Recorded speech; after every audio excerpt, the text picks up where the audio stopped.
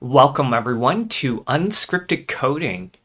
Today we are going to work on a foundational project for many other tools that you might build that are AI related. Very simply, we are trying to extract text from documents, from files, but also from web pages.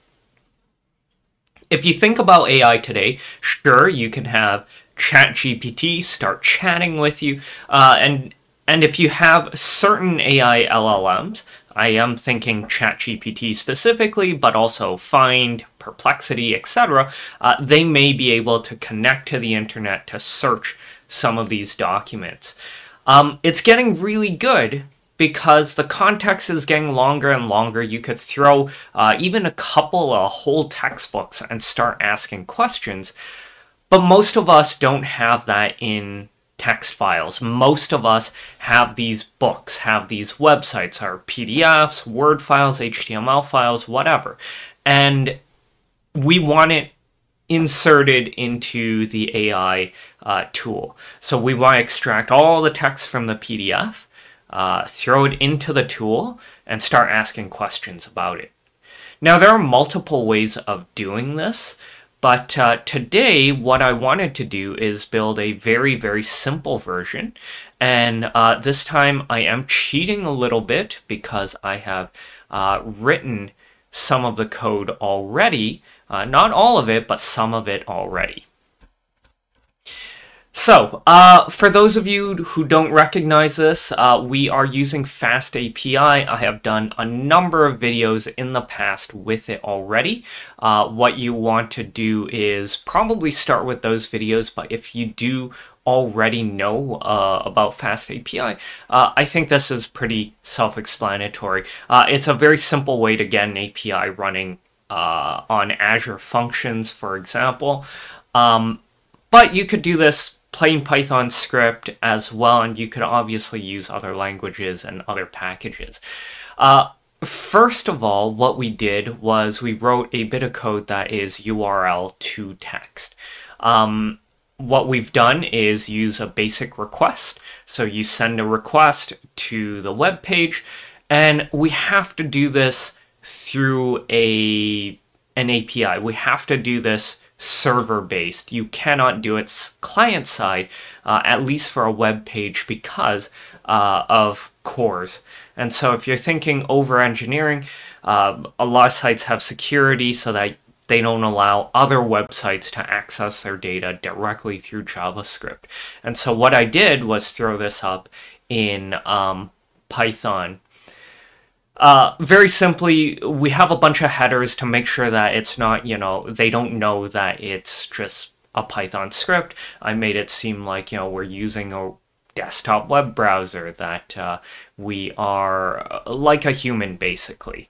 What we're going to do is try and connect, and so we'll use requests, get the URL, and then use beautiful soup to kind of get to get the text out of it. So when you use requests, you're going to have all of the HTML code. So you're going to have like tag, bold, tag, strong, and then you have your text in between, and then tag, next paragraph, blah, blah, blah. What this is going to do is strip out all of the P's, the H1s, the header, body, all of those tags to actually get the text of the web page. Now, this is highly simplified. What if you want to get something with a lot of images or video content? Skipping all of that, I'm assuming we want text. And so what we're doing is we're removing the header, the footer, and then at the end, we're going to just get the text out of all of them and just return the text. Got a couple of exceptions to capture in case we can't connect or we can't parse through it. That one is an easy one. I think anyone who's used Python for a little bit should probably have seen requests and probably have seen beautiful soup already.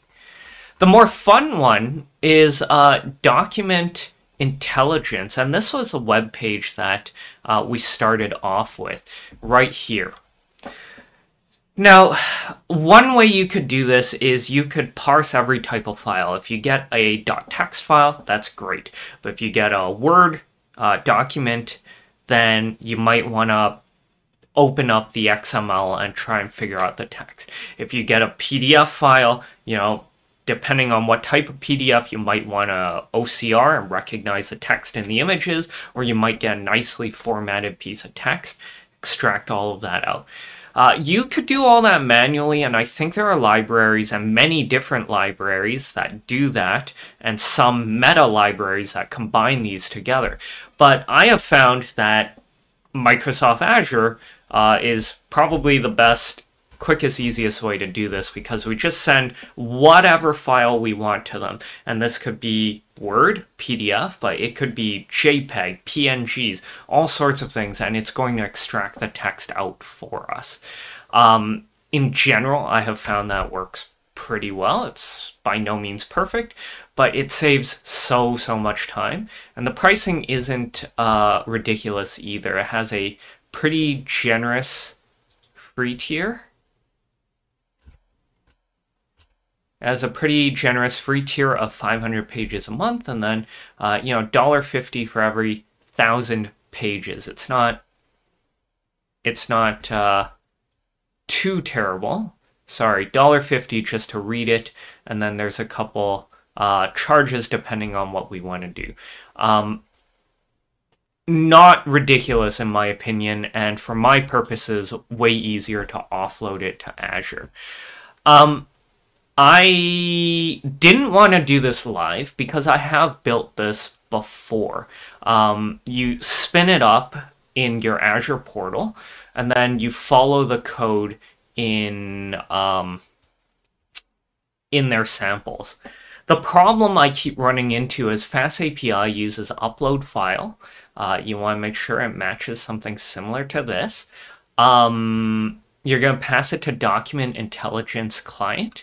Because they recently changed the name, a lot of their documentation doesn't reflect the right name or calls, so it's kind of frustrating.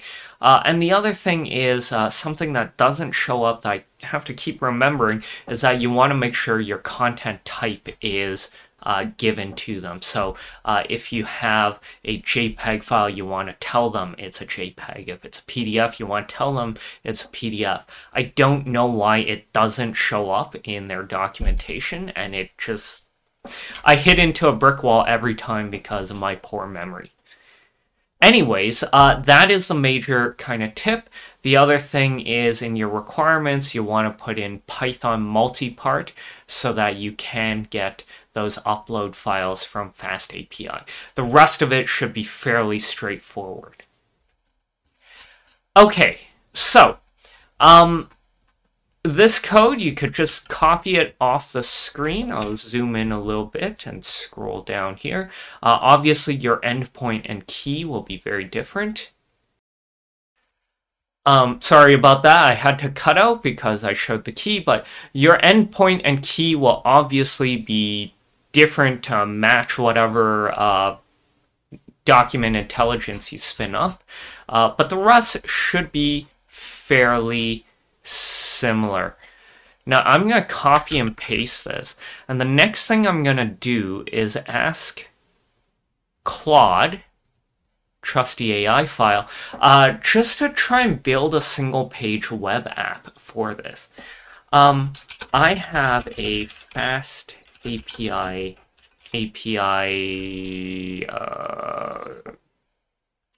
endpoint that I want to build this SPA around. There are two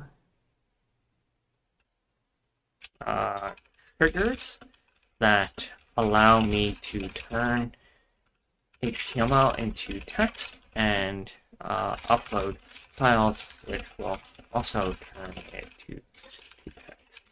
Can you create two inputs to allow for that, and a button that will send it out, and finally an area to paste the text to? here is the FastAPI code for reference. Okay, and so we're going to let Claude to do its thing. We can definitely do multiple steps here. I am trying to do a very foundational approach so that all we're doing with this web app is give you 2 places to put things. I realize here that I don't have the endpoint, so well, that's all right. Let's just go HTTPS, google.com, and the idea is we'll analyze the URL. Fail to fetch, that shouldn't surprise me because we didn't actually give them the full URL. So this will need to go different places. I also think, oh, actually no, this looks okay. Form data. See, this is perfect. This code will almost certainly work. All it's doing is taking form data and passing it over, and it already sees it. But what I wanted to say is that you need to build these APIs, and then you need something basic to test this. The next step after this single page web app is we are going to we could start doing additional things. So once you upload a file, for example, you could ask it to summarize it. So this could be upload any PDF, whether it's a scan or a well-formatted PDF file, and then it will always summarize the text. Or you could have it built into a chatbot. You could do it for different ways. Now, for me, one of the things I keep seeing is I want to do a bunch of research with Perplexity. It comes out with a couple great results, but I also have done some research and found a couple good URLs that Perplexity seemingly never finds. And so I want to then just enter it into this app, copy the text from the URL, and throw it into the chat with Perplexity and say, oh, also I found this source that says that. Can you add it to your analysis? And that's getting better and better and better. Like, these LLMs are getting really, really good. But what I've found is that even Perplexity Pro hasn't been great for research. It's a great starting point, but for example, legal research I'm doing, what we want to do is